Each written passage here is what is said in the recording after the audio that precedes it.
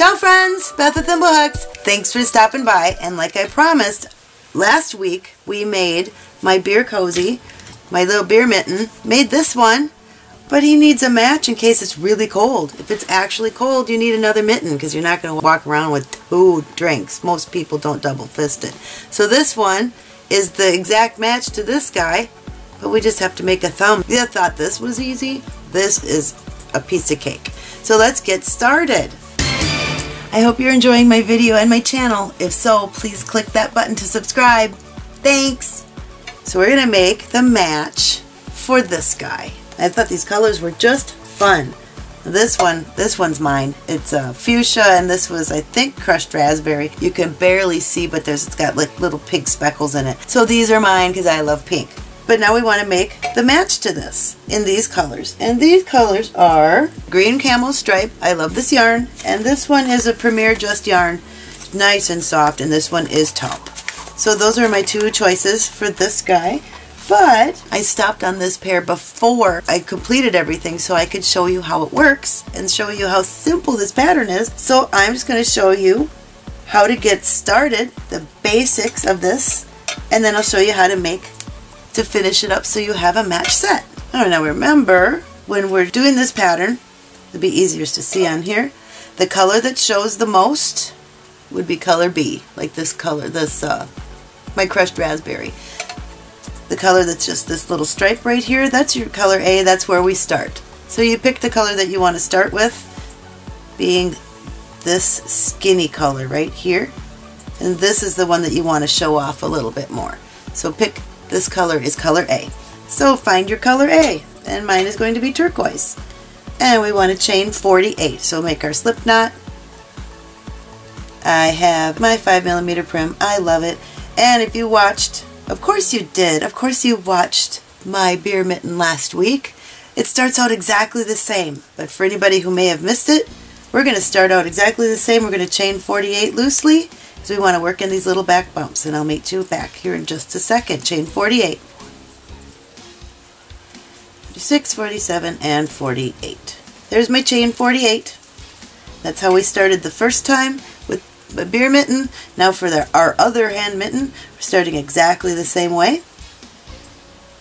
The base part is all the same. So if you already have this one figured out, you can jump up to how we close it up and make a thumb, but I'm going to show you anyway. So what we want to do is take our chain and turn it over, and you see all these little back bumps on the opposite side of our chain. We want to work 1 single crochet into each one of those little back bumps, so we will end up with 47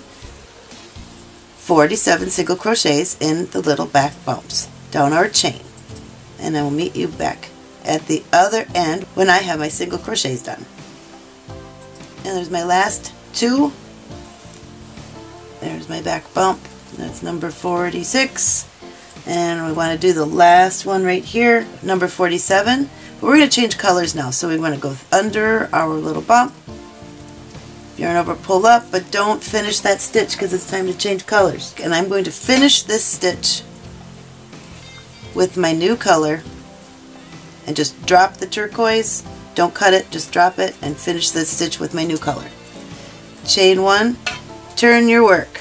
At the beginning, at the end, anytime you end up way up here or all the way down here, that is going to be a stitch through both loops.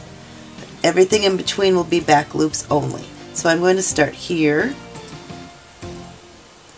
with a single crochet in both loops, and I'm going to mark this stitch.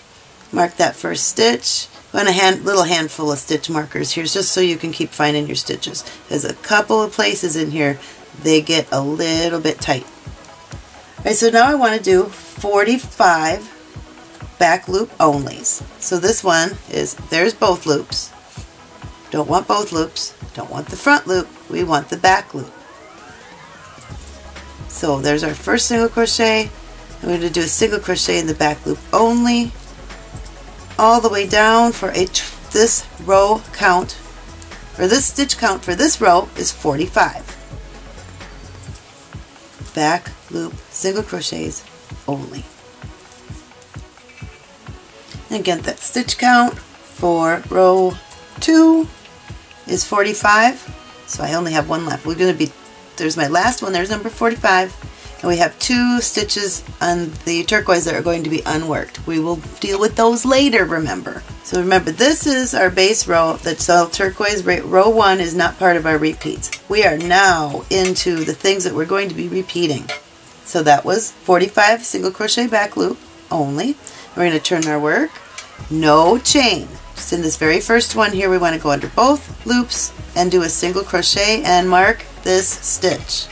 You are going to want to find this stitch a little bit later, and sometimes it gets a little bit tight right there when we don't do an extra chain. But we're trying to keep it from being too bulky. That's why we didn't chain right there. So now I want to do 25 back loop onlys for this row. This stitch count for row 3 is 25. So there's our first one. Now the rest are going to be back loop only up to 25. And here's 24 and number 25. So that was row 3. We want to do the same thing we did before. We want to turn our work with no chain. Go into this stitch under both loops in single crochet and mark this stitch so it doesn't disappear. Now we want to go down 23. So there was number 1. So this time is 23 back loops only. There's number 2, number 3, 4, 22, and 23. And you can see right here I have 2 loops that are not going to be worked quite yet. Right there.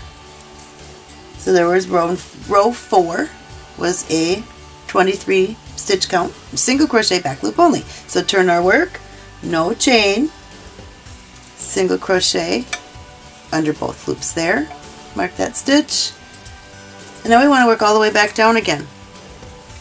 Back loop only. All the way down. This will be a count of 43 stitches. Be 43 stitches total. First 23, when we get those worked, I will show you what we need to do next. There's 21 and 22, and there's my 23rd stitch, back loop only, single crochet. I can take this marker out now, but now to jump down here, because this row is done now, we want to jump down back down here to this part that's green. Right here there's a side loop right there. Go through this little gold side loop and through the back loop of the next available stitch on this green row right here. So we're underneath both. So we have 3 loops on our hook that way. 1, 2, 3, yarn over, pull through, slip stitch through all 3. That was stitch number 24. Now continue, back loop only, 25, 41, and 42, and our stitch count here was 43, and we want to change colors. So on this 43rd stitch we want to go under both loops, start our single crochet, 2 loops on our hook, drop color B, and pick up color A again. I can take out my stitch marker and pull that up. My turquoise is going to finish that stitch. So now we're done with all of the repeats that we're using for color B. So there are 4 rows. First we did 45, 25, 23, and then 43 all the way back to a place where we can change colors again. So we want to chain 1, turn our work. So now that we've changed colors, under both loops we want a single crochet. And now this color A is really simple because now you just work all the way down to the other end. But right in here I'm going to have to show you exactly what you need to do to jump down. But we're going to work from one end to the other, 47 stitches. And they're going to be back loop only. So again, this is really simple. Once you have the idea down, it's pretty basic. It's really not very difficult. Alright, now we're down to our stitch marker, so let's go back loop here, and then this one that's marked back loop only. Take out our stitch marker, but now we want to go in this little side loop right here, under this, and through the back loop of the next stitch down here, yarn over, and slip stitch through all 3 of those loops. Now we want to back loop only in our next mark stitch. Get rid of that marker. Now see, there's our side loop again, so go underneath this side loop and through the back loop of the next stitch in my turquoise, yarn over and pull through, slip stitch, pull through all 3. Now I have 1 stitch left that is a full normal single crochet underneath both stitches. And so we're almost done with our repeats. Chain 1, turn our work. Our first stitch is single crochet both loops, and all the rest of them all the way down are back loop only. So this stitch count is 47, all the way back down to where you can change colors again. Almost to the end. 46. And remember, for our last stitch, number 47, we are going to not only go under both loops, but we're also going to change colors. So you pull up your loop, drop the turquoise, and grab the other color, grab the Instant Classic, and finish that stitch. And that is our repeat. So this first turquoise, that was just our base. Row 1 is just our baseline, so we're ready to go. Now we have 4 rows for color B, 2 rows for color A. So this was 45, 25, 23, 43, and then all the way back and forth 2 times with the turquoise. Do that 7 times, and I will meet you back and we'll build the rest of our mitten. But do that 7 times. This one's almost done. Remember, I told you I had a set that was almost complete, but I stopped before it was time to turn them into mittens so that I could show y'all how to do this. So here's my other one with all 7 are done. There's a right side and a wrong side. Okay. The right side is down, the wrong side is facing up, because now we're just going to fold. Here's our working yarn. We're going to fold that over, and we're going to close this up and make a thumb. So we have matching mittens, but one of them will hold our drink, and one will just keep the other hand warm. So we want to chain 1 here, down at this end, and then go through this very first marked stitch right here that's marked in pink, and through the other side that's marked in with my light blue. Go through both sides, yarn over, pull through, and single crochet, and that is our very first stitch. On the first one we did 27. We're going to change that just a little bit. It's not 27. This time we're going to do 23. I'm going to close up this side with 23. There was number 1.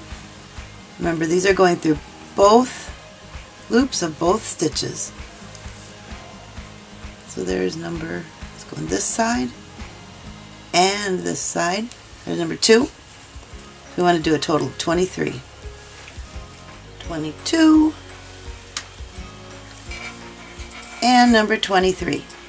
That was through both sides. So we just closed up our cuff right down there by the wrist. We just closed that part up. Now I can take out this one because now it's being noisy and I don't like that. Now the next 7, we just want a single crochet. We're going to mark this first one too so we can find it again very simply. Sometimes they start to get merged all together when we have to finish our thumb. So there was number 1. Do 7. 2, 3, 4, 5, 6, and 7. Now on the other side we need to find where our 7th, skipping 7 over here, so there's 1, 2, 3, 4, 5, 6, 7. So this is where we want to start here, because we want to skip these 7 so we can work on those later. So 7 on that side are not going to be used. We're going to go through this stitch right here and through that one we just marked, because that's our new spot, and do a single crochet. So there's our opening for our thumb right there. So now all the way down to the end should be 17 single crochets, all the way down to the end through both sides, through both stitches and through both loops. And here's number 16. I'm almost done. 16, and there's the last stitch is number 17 through both sides single crochet. And we can take those markers out. Don't need them anymore either.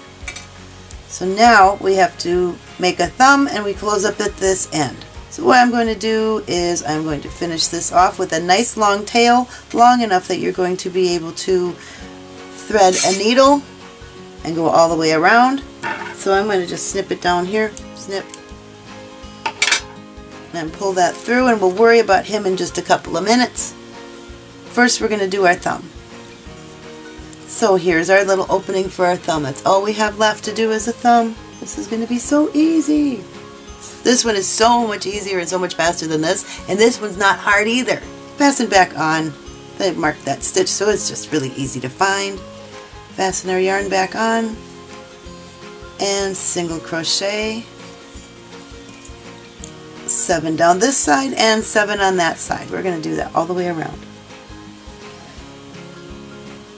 1, 2, 3, 4, 5, 6, and 7. And then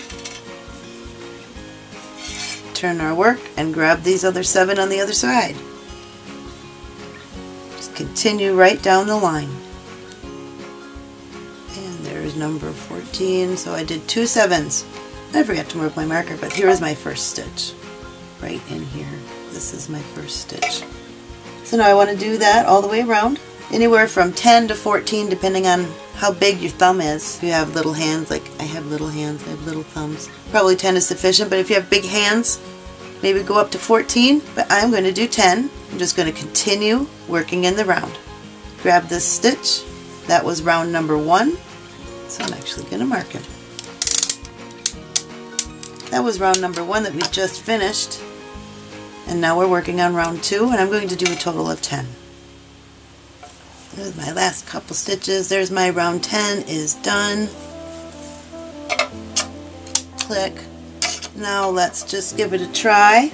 You try this on now and see if it's going to be long enough, or if you want to make it even longer if you have big hands. If you're making this for a guy, it might need to be a little bit longer, but I think this is going to be just fine.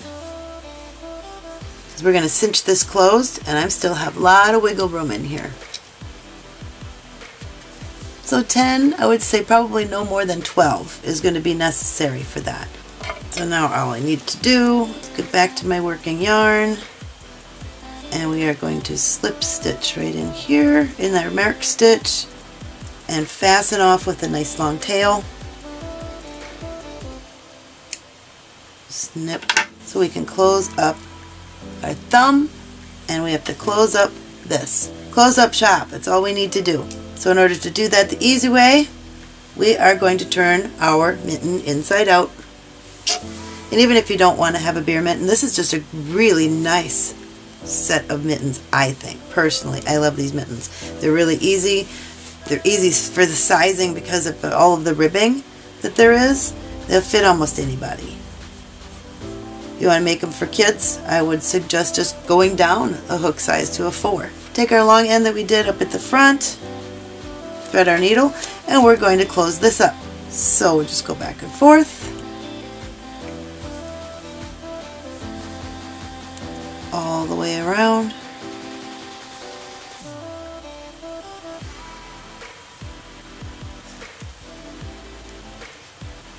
So you get back to the starting point.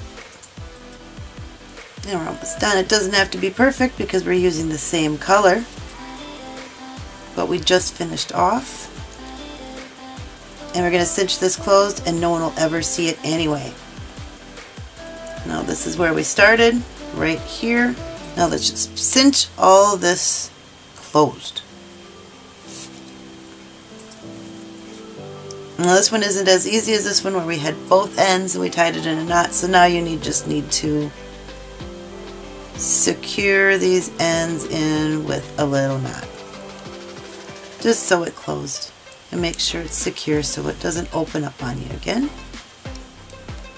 And that should be good. I'm just going to leave it down there. And now let's do the same thing to our the top of our thumb.